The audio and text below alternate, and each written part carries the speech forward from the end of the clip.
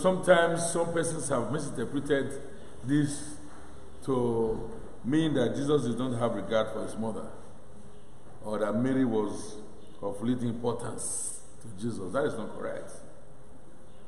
That's not correct at all.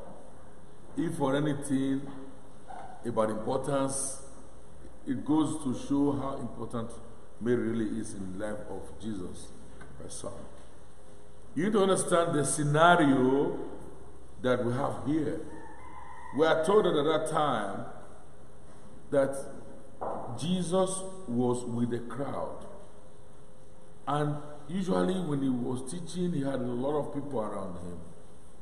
And he was making his points and teaching them. When Mary came in and tried to see him, but got the crowd, she couldn't see him. You see how humble Mary was? She decided to stay outside. The mother of the teacher is out to see the teacher, and she cannot see the teacher. Yet the teacher continues to teach. So he was deeply engrossed in the work that he was doing.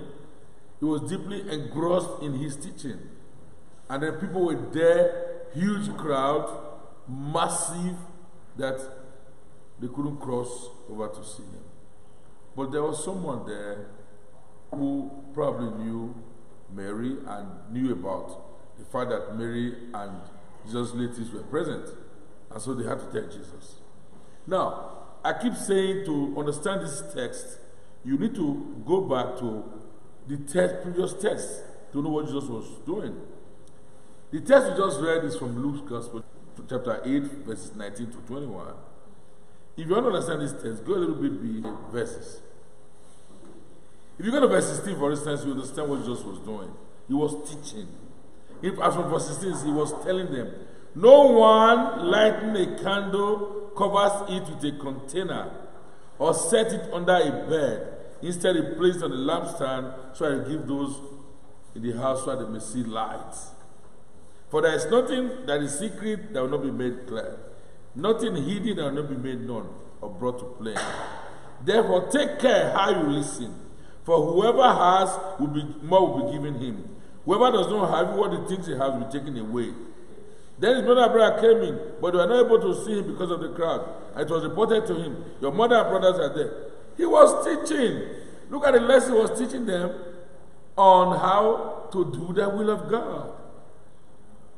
He says, no one lights a candle by the bed, but on top of the lampstand and give light to the heart. Therefore, your light should shine out before men, so as seeing your works, do the will of God. He was teaching. Somebody interrupted him and said, your mother is here. He said, my mother and my brother are those who do the will of God. Do you understand? You understand the text now? So he was teaching about doing the will of God, telling them to obey God, that God is going to expose every secret. So it's better for you to follow the will of God. You don't hide your ways under the bed. If you are Elisha, I'm going to see. He was teaching that, and someone just interrupted him, intruded, and said, your mother and your brother are here, and your brethren are here. He said, yes, thank you. Do the will of God. If you want to be my mother and my brethren. You understand the text or the situation? And that was how he responded. Not, it wasn't some disregard for Mary. Rather, it was an opportunity for him to teach. And when I was looking at the testimony, I saw the very first line I first read from the book of Proverbs as saying, the king's heart is a stream of water, the land in the hand of the Lord. He turns it wherever he will. Jesus teaches however he wants. So he taught them as his spirit led him. We need to understand the situation and the context. So you don't just take something in isolation, we need to talk about it in isolation. There is a difference between us in the Catholic Church who want to explain scriptural text, we look at the entire situation, the context in which the text was made. So but some person just pick one line and begin to just talk about that line. That line has something before and something after. Why did Jesus say what he said? He didn't say to disregard Mary. That's not true. He's calling the people to a spiritual relationship wherein you become a child of God and become his brother, his mother, his relatives, if only you do the will of God. When you do the will of God, God will live. Mary did the will of God. She did the will of God.